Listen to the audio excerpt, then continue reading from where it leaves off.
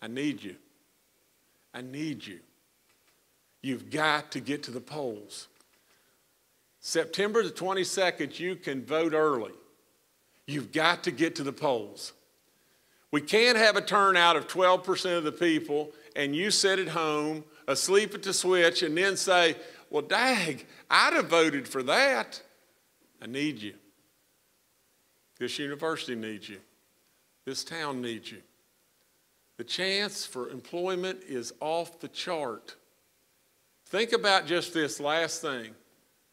What if we turn our back on this? Do you really, truly think that the federal administrations or those that are looking to try to help West Virginia in every way, you know how they're going to look at us? They're going to look at us as, for crying out loud, if these people don't have enough sense to help themselves, why should we be worried about West Virginia? And we'll go on being a lot of what we've been. And I don't want that to happen.